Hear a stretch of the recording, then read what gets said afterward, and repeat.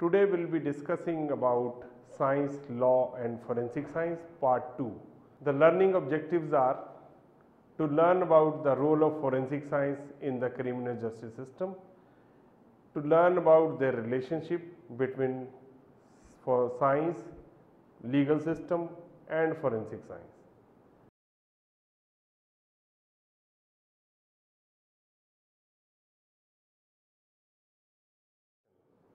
During any crime investigation, the evidences are collected from crime scene, analyzed scientifically in the forensic science laboratory according to the requirement of investigating officer, and the reports are presented before the court of law.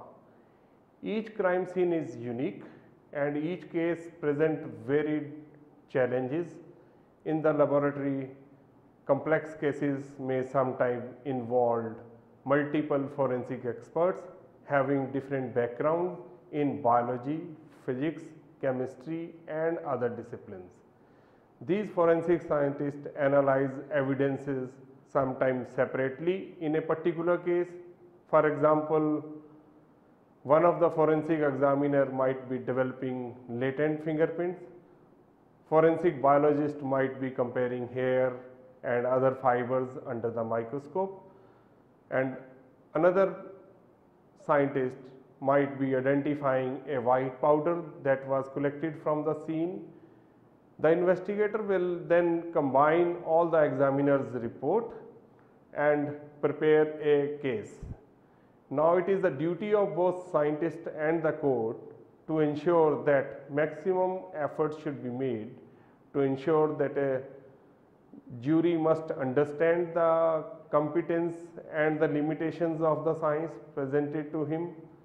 The scientist must be able to convey complex subject in such a simpler form that it become easy to understand. Only then the lawyers and the judges can appreciate the value of scientifically analyzed physical evidences and reach to a secure and informed decision. Let us learn about the law and legal systems. When we have to live together and we are interested in the formation of society, disputes are inevitable. To resolve these issues, perhaps we need to have a framework of code of conduct to maintain our relationship with others. Even from primitive times, history has been locked with accounts of different codes or laws. In the history of law in many societies, we can discern the same evolution taking place, moreover, in the same sequence. For conducting human affairs, people were regulating their affairs and relationships in a rather systematic manner by designing laws and legal systems, which were based either on their religion or purely secular. Let us learn about this in a given table. This table shows the historical evolution of law in various societies. First, people live in family unites with the rule by the patriarch. Second, a patriarchal sovereign who is usually heroic issues, ruling in individual cases after the fact. Third, customary law grow up from the sovereign's rule. Fourth, a legal code is created. This code bears on relationships between families or between the patriarchs of the families. Fifth, the code begins to bear on individuals rather than families. Sixth, more relationships are defined by contracts, that is, a movement from status to contract. Presently, we are accustomed to a legal system with voluminous codes and well defined procedures for contracts. Many of these were mentioned don't sound like much of a legal system to normal ears. But for most of the existence humans, the following are the systems they lived under. The first one is the patriarch. In the historical evolution of law, According to the earliest ever records available in the observation of more primitive cultures, the earliest stage of development is characterized by people living in small groups. These groups were based on kingship and ruled by the eldest male. Mostly, the ruler was chosen by the very strict customs of descent through the eldest son from the original ancestor. Often this rule was quite complete and always includes property, earnings, and contract. This was entirely at the caprice of the patriarch, with the rule having none of what we would think of as rights. But it is a customary responsibility of the patriarch to provide for his family. The males, after attaining the age of maturity, could free themselves from the rule of their father and even start their own patriarchy. Next is sovereign. Later on, they develop a sovereign ruling over a grouping of families. This rule is in the same style as of the patriarch. He issues rulings after the fact and without reference to any established rules. Primitive man at this stage supposed that gods, themes to the Greek, dictated to king what to award. The name of the award was Themacist. Here, important to note that these are not laws but pronounced judgments. The pattern of themist helps in creating a custom, which is opposite to the theory that the laws embody the customs of previous era. Next is customary law. The early kings were heroic, but often feebler monarchs followed. Often an oligarchy would grow up around the monarch. These aristocrats mostly became the depository and administrators of law. This was the epoch of customary law. English common law pretends to be of this type. At one time, the judges relied on the rules, principles, but lawyers and the public were not fully aware about these distinctions. But today, all this is based on written precedents. Next, we have a legal code. Finally, a legal code has been written down. This happened just after the invention of writing. Quite often, the initial codes were mixed of civil, religious, and moral issues. But at last, we have arrived at a stage where the legal system becomes recognizable. In most of the cases, the flavor of the initial code in the form of earlier patriarchal era and primarily deals with the relationships between the families or between the patriarchs of the families was retained.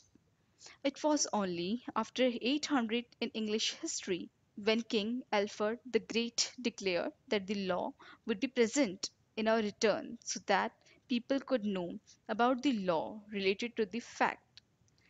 First state the beginning of liberty and revolution from this point. Next is individuals. In the next stage, the legal code started dealing with individuals rather than just the patriarch.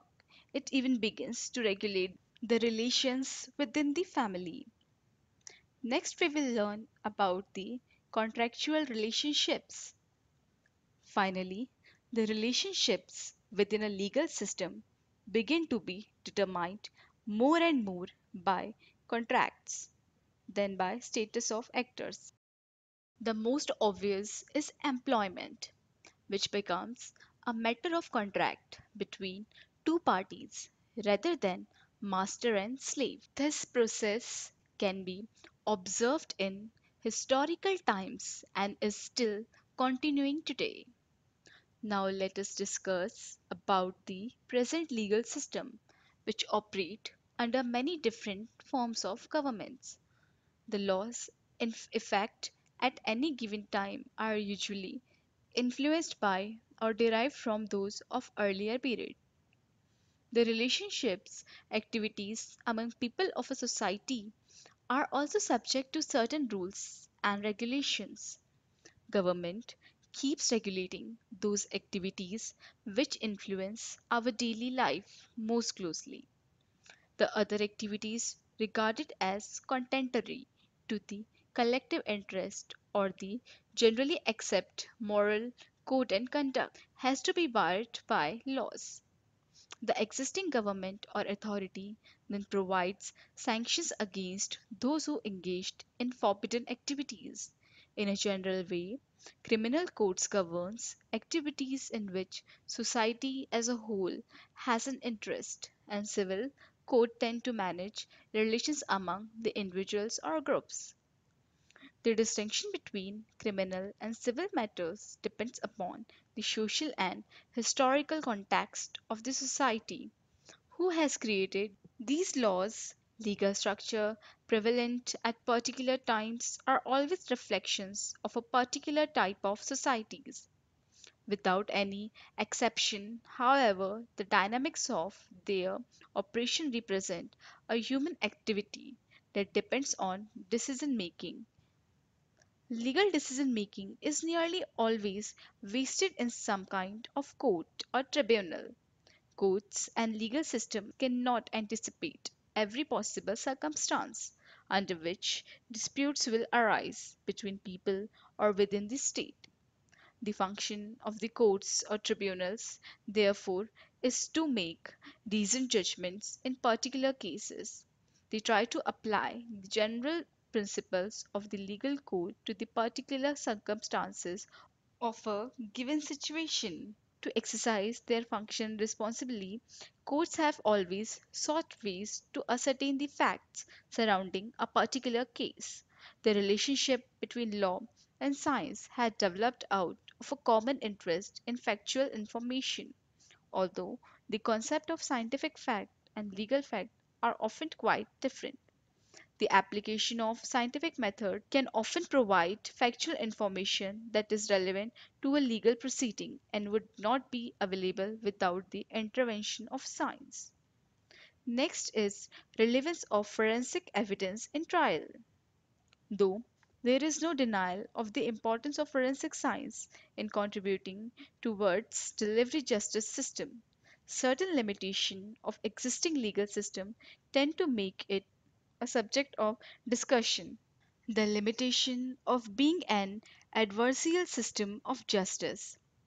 The judges and lawyers possess inadequate scientific knowledge, a must for comprehending and evaluating forensic evidence, for curing the documented ills of the forensic science disciplines.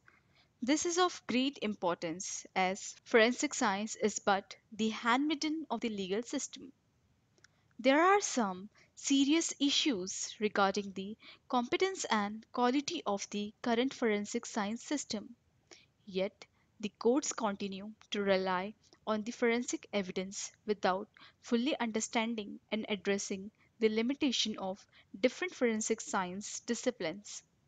This profound combination of law and science, especially in the context of law enforcement, emphasizes the need for improvement in the forensic science community. Next, we will learn about the forensic science. In definition of forensic science, it is the application of scientific methods or techniques to law or legal system, which is expected to help in answering the questions of interest to a legal system in relation to either civil or criminal action. Next is the necessity of forensic science in criminal investigation. This is a great need to use of forensic science in investigation of a crime in the modern times. In India, the investigation of crime and prosecution of persons having committed the crime are not up to the mark. Still, large percentage of heinous crimes the criminals could not be prosecuted properly, and some percentage of trials and in acquittal. Because of this, the number of criminals and crimes are increasing every day. The absolute investigation techniques have many loopholes, might be one of the reasons for these frequent acquittals. Further, with the increasing awareness, the establishment of National Human Rights Commission, the third degree method is no longer acceptable for criminal investigation to the modern generation, which include judges and public at large. Of course, the third degree methods for making confessions have not completely vanished from our country, but their misuse has increased. Thus, there is an urgent need to use scientific techniques for effective crime investigation. The term forensic science is sometimes used as synonym for criminalistics. Both these terms encompasses a diverse range of activities. Forensic science can also be defined in a wider perspective to include fingerprint examinations, forensic biology, anthropology, including forensic medicine, odontology, psychiatry, forensic chemistry, and toxicology, question documents examination, and also include firearm, toolmark examination, and criminalistics as well. Criminalistic is a discipline of forensic science which is concerned with the recognition, identification, individualization, and evaluation of physical evidence by using the methods and techniques of natural sciences in matters of legal significance. It includes all the areas of trace evidence examination and forensic chemistry.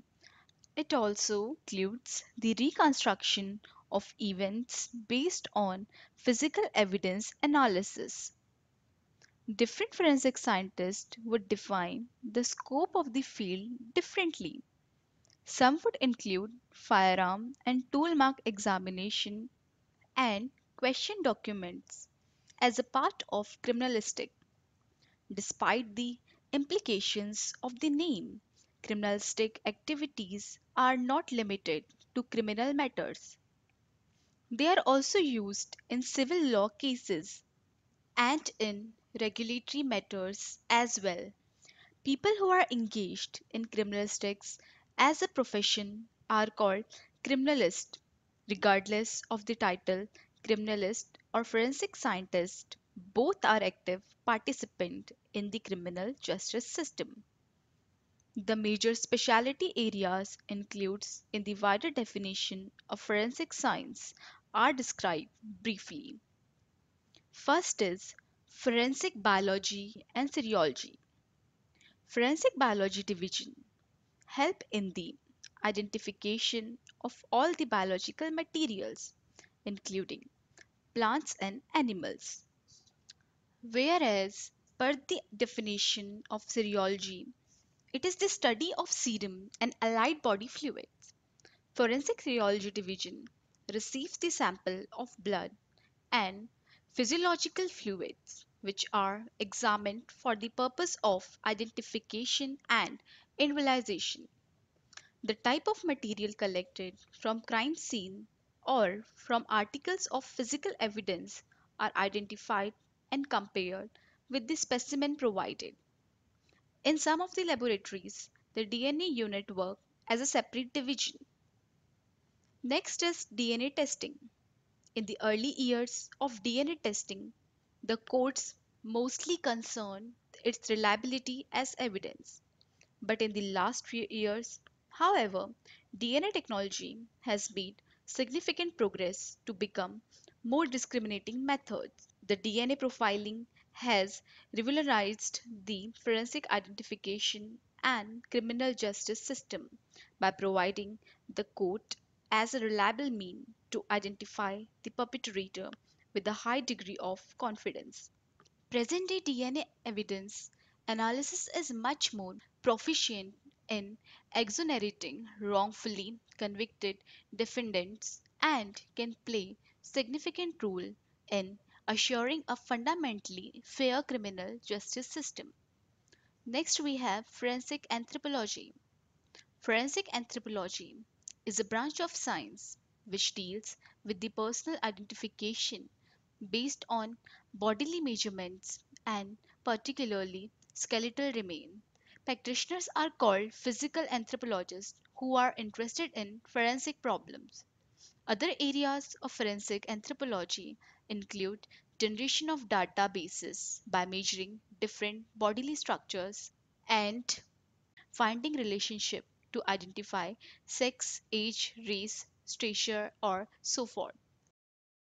Next one is forensic medicine, which is also known to be legal medicine or medical jurisprudence. It is the application of medicine and medical science to solve the legal problems.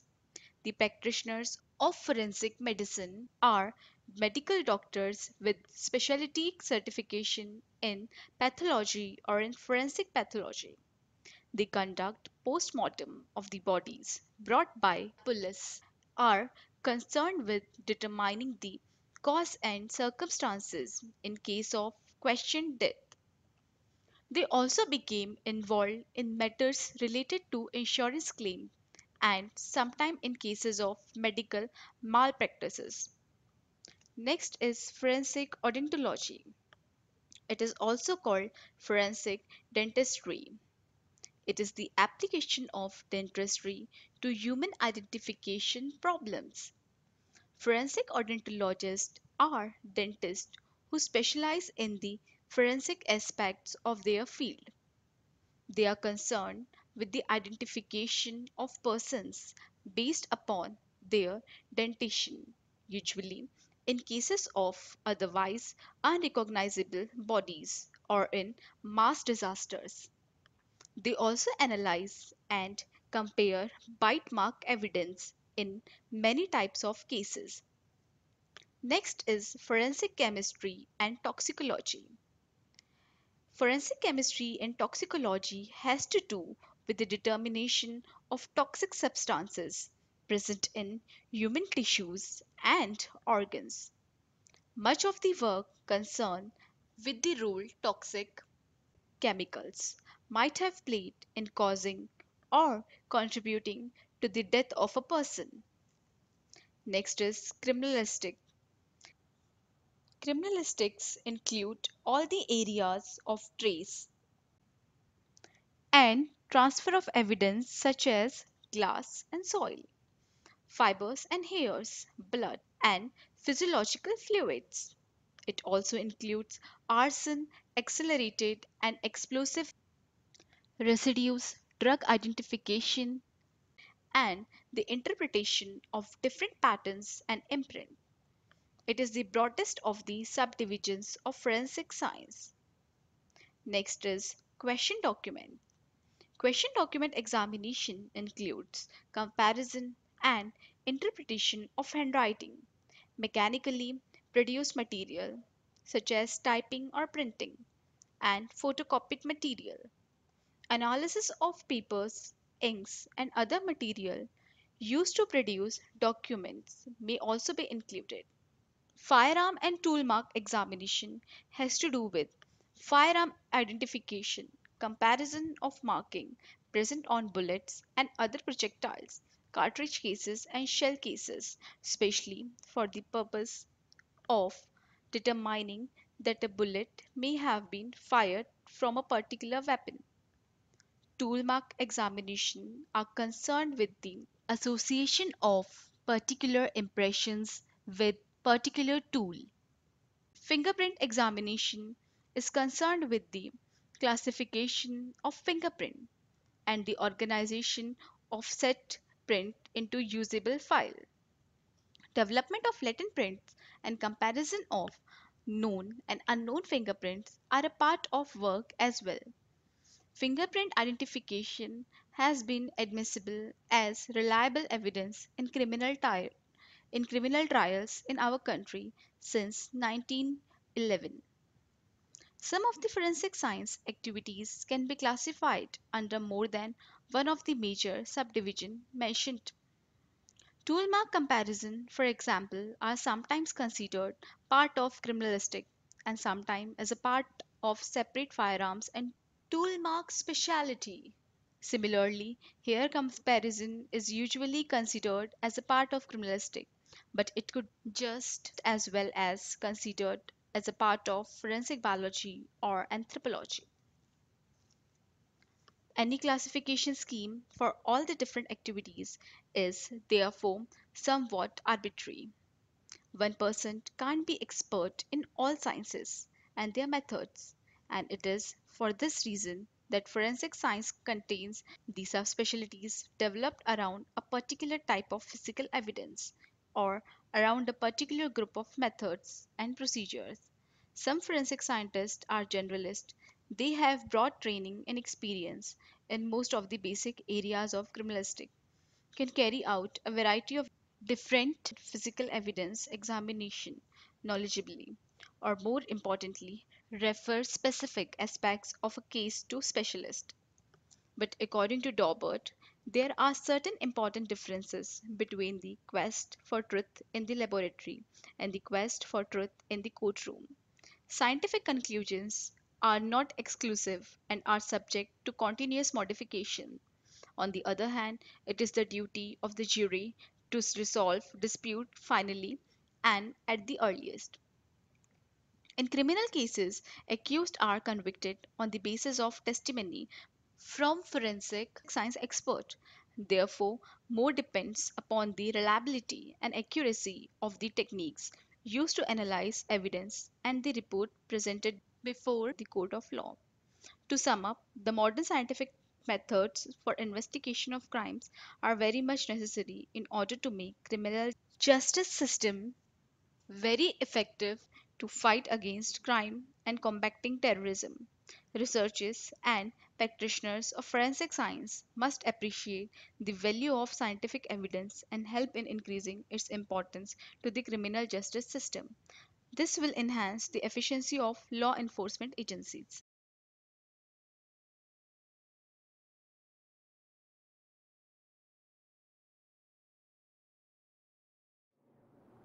The module started with the discussion on the law and legal system and its requirement.